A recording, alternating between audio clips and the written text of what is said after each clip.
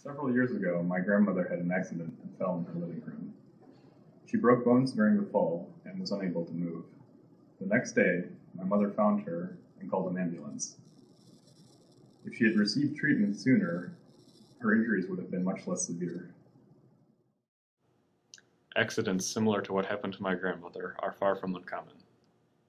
There are about 40 million elderly adults in the United States, and this number is projected to double by 2050.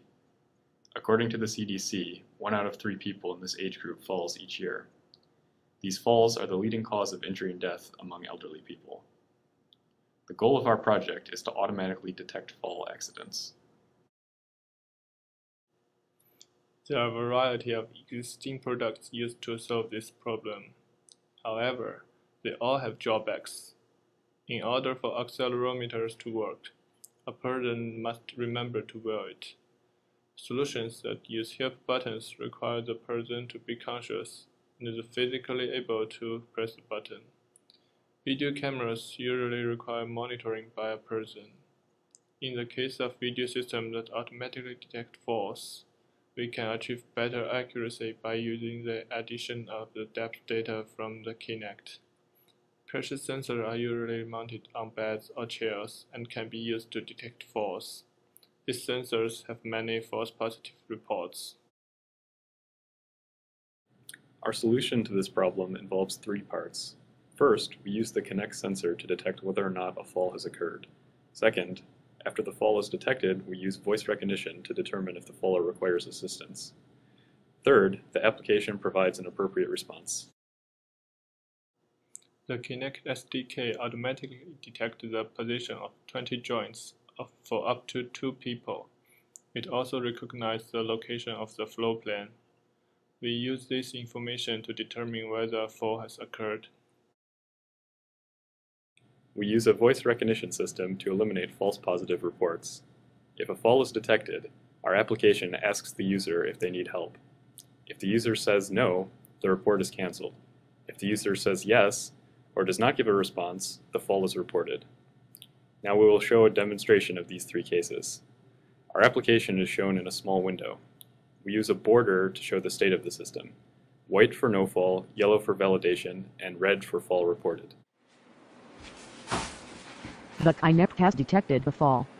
Do you need assistance? Yes. Reporting fall.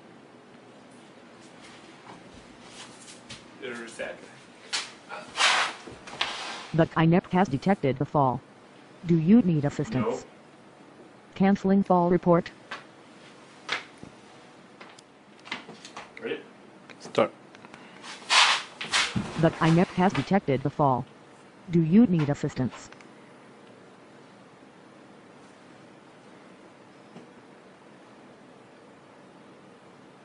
No response given, assuming fall occurred.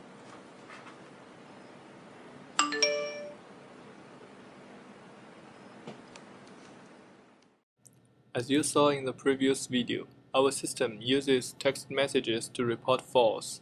The application can easily be modified to implement different reporting systems.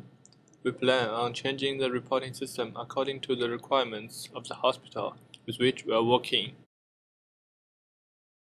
We presented our fall detection system to a group of administrators at Henry Ford Hospital. They are interested in using our system. Dr. Schatz has suggested we meet with the Fall Committee and the Balance Clinic to begin testing our solution. The following video shows the administrators experimenting with our fall detection system.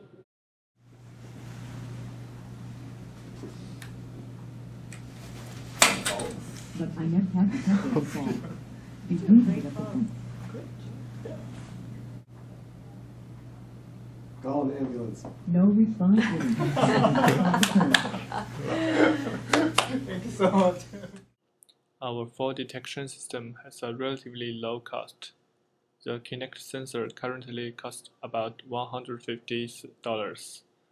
Additionally, the application can be run on an existing computer with Windows 7. Healthcare administrators and the children of elderly adults would likely make the decision to buy our product. We hope that by using this system, we can reduce the damage caused by accidents like the one which happened to my grandmother. Thank you for watching.